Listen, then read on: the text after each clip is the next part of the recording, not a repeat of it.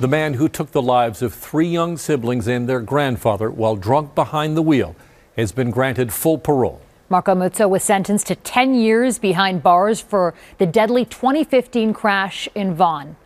But just over 5 years later, he's about to resume his life. Karen Lieberman is live in our newsroom. And Karen, obviously a crushing disappointment for the Neville-Lakes, who lost their entire family. Alan and Farah, that is exactly how Jennifer Neville-Lake told me she's feeling today, disappointed. She said she just wishes her children could go home. 5.5 years since drunk driver Marco Muzzo killed 3 young children and their grandfather, he has been granted full parole. Who likes to know they killed 4 people unintentionally? Marco Muzzo told the 2-member parole board panel, something that could have been easily prevented. Muzzo is now 34 years old. Conditions of his release include avoiding the victims of the crash, not consuming any alcohol, and not to visit Brampton or York Region. "My heart bleeds every day," he said at the virtual hearing from behind a mask and face shield. At the time of the deadly crash on September 27, 2015, Muzzo had been arriving home from Toronto's Pearson International Airport after his bachelor party in Miami. A toxicologist discovered he had a blood alcohol level nearly 3 times the legal limit. Muzzo blew through a stop sign and T-boned the Neville-Lake minivan, killing 9-year-old Daniel, his 5-year-old brother Harrison, their 2-year-old sister Millie, and the children's 65-year-old grandfather Gary Neville. The children's grandmother and great-grandmother were also seriously injured. "I wake up every day crying. I miss hugging my children and I miss hearing their laughter and voices in our home. Without my children, I feel like an empty shell," said their father, Ed Lake.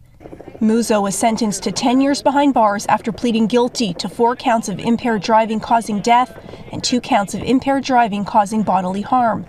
Marco Muzzo received a very significant sentence. In fact, he received the longest jail sentence of anyone charged with drinking and driving causing death in Canada. And so as part of any jail sentence is an opportunity to apply for parole, to apply for early parole. The children's mother, who also lost her father and revealed she miscarried right after the crash, said in an emotional victim impact statement, "The mental health issues stemming from the enormous losses I've suffered are all immensely encompassing."